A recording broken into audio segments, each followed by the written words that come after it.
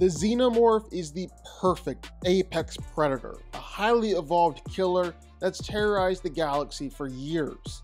But today, well, there's one man standing in their way. And he's terrorized a whole galaxy before too, Darth Vader. Could he stop a Xenomorph invasion, defeat a Xenomorph hive all by himself? Well, today, that's what we're going to find out. Starting out, let's take a little closer look at Darth Vader. And the first thing that we gotta recognize is that if we truly wanted to use Vader in his prime, then we would use this version of Vader. Anakin Skywalker was the most powerful Jedi in over a millennium, and he had unprecedented power in the Force. Our Revenge of the Sith, he was more powerful than anyone on the Jedi Council, even Master Yoda. Even Darth Sidious had to concede that Anakin was potentially more powerful than him. And during the duel on Mustafar, this was Vader at arguably the height of his power. He's the chosen one. But then he was defeated by Obi-Wan, he caught on fire, had like half his body cut off by this point, and was put inside the cybernetic suit keeping him alive. And according to George Lucas, lost a lot of his power and potential in the process. Now that he's half man and half machine, he lost a lot of the ability in the Force because there just isn't as much human left. So where before he had the potential to be twice as powerful as the Emperor, now he's operating at maybe 80% of the Emperor's power, more on par with Darth Maul and Count Dooku. It also messed him up as a lightsaber fighter too. He lost and had to relearn a lot of the skill and ability that he had as Anakin, and definitely lost all that self-confidence that he had. Of course, there are other things to suggest that this isn't the case at all, and Darth Vader actually did get more powerful after putting on the suit, and that his prime was really around Return of the Jedi. Like, he lost his first fight against Obi-Wan Kenobi. First few fights, really. But by the time that New Hope rolls around, well, Vader was powerful enough to beat him. And it wasn't just the fact that Obi-Wan was older now and couldn't fight as well with a lightsaber. One, because Obi-Wan had killed Darth Maul while in this same state. But two, because they were also having a Force battle at the same time during this fight. We just couldn't see that playing out with our eyes. But old Ben was wearing out and losing the fight before the fight even began. Just by being around Vader's presence in the Force was enough to tire Obi-Wan out. He had been growing more and more powerful in the dark side of the Force, tapping into a whole new power stream than before. And he's actually come to believe that his injuries only made him stronger and increased his connection to the Force. His pain fed his hate, and his anger, his hate turned into strength, suggesting he's still becoming even more powerful as Vader. So definitely a debate there. But honestly, just because we'll have access to a lot more cool stuff, we're gonna say his prime is Return of the Jedi. Darth Vader has been consistently called one of the deadliest Sith in history, one of the most powerful entities in the galaxy, and someone with the potential to rival or even possibly overthrow the Emperor himself. And this kinda did come to fruition. He did kill the Emperor, even if the death didn't really stick. His Force power manifests itself in a lot of different ways, from telepathy to creating Force barriers or amping himself with Force rage, but his primary has to be telekinesis. He's able to tear apart AT-ATs, bring down trees the size of buildings, or even bring down huge buildings themselves. His raw power is absolutely insane. And he's not necessarily just a bull in a china shop either. Darth Vader has pretty substantial control over everything around him. He's even able to force choke someone from all the way across the galaxy.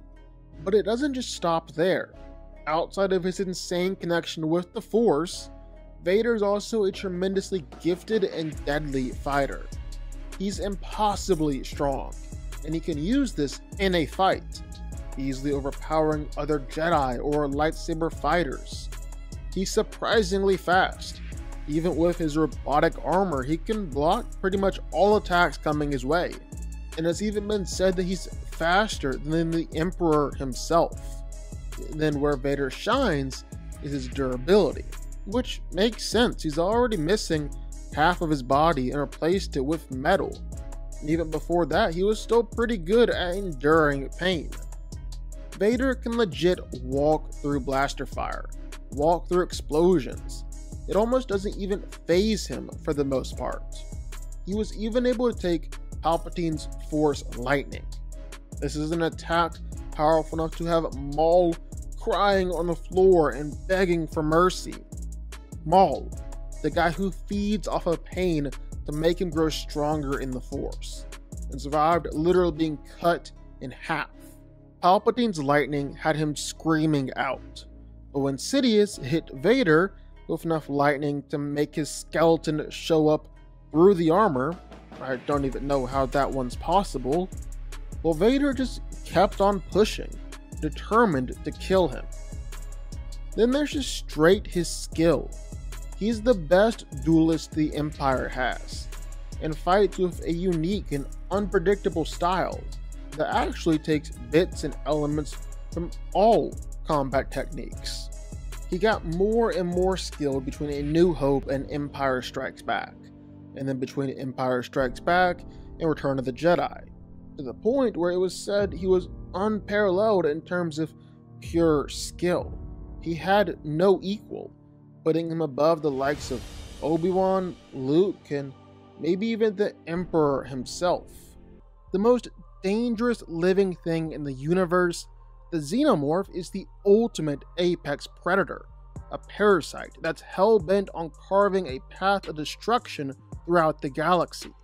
And you're gonna wish this thing kills you, with its teeth and claws and tail. It's better than being forced to help create one of its young. Now, there are a lot of different variations of Xenomorphs out there in the cosmos. For this video here, we're just going to be focusing on the drone aliens, which is the most common form. Xenomorphs are incredibly strong and powerful. They're able to easily one-shot people with their attacks, even armored soldiers with futuristic tech. And they definitely seem to have a thing for ripping people in half or tearing off limbs. And that's just scratching the surface. They're able to easily tear through metal like it's nothing, even shaking buildings or plowing through armored doors and walls. They're also stupid fast. They're incredibly agile. They're regularly able to leap around and surprise prey with just how fast they're able to move. And it doesn't just stop there. Some Xenomorphs have legit been seen dodging bullets. They're straight up bullet timing. I told you they were fast. And really, they don't even need to be able to dodge bullets, because they're more than tough enough to take them. It appears they can feel bullets. With enough shots, they're going down. But by the time you're penetrating their armor, well, the Xenomorph has already got its hands on you. So really, what's the point? They're able to quickly recover from being hit with pulse rifles, can take automatic gunfire and shotguns like it's nothing. They're even able to keep on attacking through explosive ammo. And it doesn't just stop there either. They're able to shrug off most explosions they find themselves in, and blunt force attacks do basically nothing. And it's not just that these aliens are incredibly durable, but man, they're just incredibly resilient too. Absolutely nothing is going to stop them from trying to kill you. Their body can be broken and useless, limbs missing and all shot up and everything. The Xenomorph still is going to continue charging and continue trying to put down its prey. And it has a ton of different ways that it can kill its prey too. Teeth, claws, tails, all of it are incredibly deadly and dangerous. They're able to absolutely gut people and slash right through their bodies. Their tails can pierce right through soldiers with heavy armor. They're actually easily strong enough to just throw people around with their tails too. And their mouth is exceptionally deadly. With their secondary hinged jaws, well, they can basically punch right through people with their mouth, breaking bones, absolutely ripping them to pieces. It's brutal to watch. Then of course there's the infamous acid blood. It can cut through anything, from flesh and bone to metal. And the Xenomorph actually knows how to use it in a fight and use it to its advantage. It also allows the alien to claim a lot of kills from the grave, because even if the Xenomorph is killed, well, that means its blood is usually splattered all over the place, and it's currently eating away at whatever managed to kill it. So who wins here? Can Darth Vader take down not just one Xenomorph, but an entire Xenomorph infestation? Well, I think the obvious answer is that, of course, Darth Vader can take down just one Xenomorph. Even for as fierce and deadly as they are, the Force and a lightsaber are a hard counter to everything the Xenomorph brings into a fight, and Darth Vader is one of the best with both. The Xenomorph relies on up-close combat where they can rip into their prey, and if they get injured in the process, well, they're technically still injuring their prey too with the acid blood. That's not going to work with a lightsaber. The lightsaber will be able to slice right through them. Only a very few rare metals are able to stop the blades, and Xenomorphs aren't that tough. The lightsaber should cut right through them, and in the process, it's going to cauterize the wound, meaning that acid blood shouldn't go spewing everywhere. Now, that's what should happen, but that's treating acid blood as normal blood. It's possible the wound doesn't cauterize and acid still goes all over the place. But that's not enough to put Vader down on its own, because it's not actually going to hurt him. He's pretty much all robot and metal, and maybe the acid blood damages the suit, but Vader has kept on fighting with a severely damaged suit before. And then of course, there's the Force. Like we said, a Xenomorph relies on getting up close and personal. The Force is a great counter for that, because Darth Vader can push it back and send it flying with just a thought. And he's done this too many times to even count. Vader has some of the most impressive Force showings in all of Star Wars. It's going to be light work for him to send a Xenomorph flying backwards. And it's definitely not a stretch to say that Darth Vader could crush a Xenomorph with the Force, or simply a good Force choke, taking it out that way. Or maybe combine the two. Keep the Xenomorph suspended in mid-air, then chop it in half with his lightsaber. So then what about a Xenomorph hive? Well, again, I think this is going to be relatively easy for the Dark Lord of the Sith. The only difference between one Xenomorph and a Xenomorph hive is just simply numbers, and the possible addition of the Xenomorph Queen. And numbers are no problem for Vader. He's a one-man army. He's actually consistently proven that he can take down armies by himself. And again, a lightsaber and the Force are pretty much perfect weapons to fight Xenomorphs, even whole groups of the aliens. The Force is going to make sure that Vader isn't swarmed and can't recover, because he can just blast them all off with just a thought.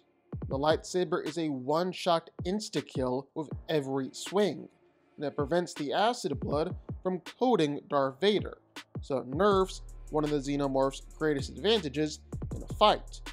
Even the Queen shouldn't necessarily be too much work for him here. Darth Vader actually has quite the history of taking on big, gigantic monsters in the past, and a lot of them are a whole lot bigger and a whole lot more powerful than a Xenomorph Queen. In fact, Darth Vader has seen before defeating alien hordes actually a lot similar to Xenomorphs. Like Darth Vader has personally fought against lilac hordes. They're gigantic insect aliens with blaster-proof skin, are incredibly aggressive and powerful. Well, Vader was dropped into a lilac nest before and slaughtered hundreds of them, including the giant lilac queen. Basically, Darth Vader has a history of doing this, and for as scary and threatening as a Xenomorph is, it's nothing compared to the power of the dark side. Yes, Darth Vader could defeat a Xenomorph hive, and he might just make it look easy while doing it. But what do y'all think? Sound off in the comments down below. I know you're gonna have thoughts and feelings on this one for sure. If you stuck around this long and made it to the end of the video, that's amazing. Thank you so much for watching and for supporting us. And if you want to go subscribe, well, go subscribe. You're going to see more videos like this one every single week. I'll see y'all then. I'll see y'all next time.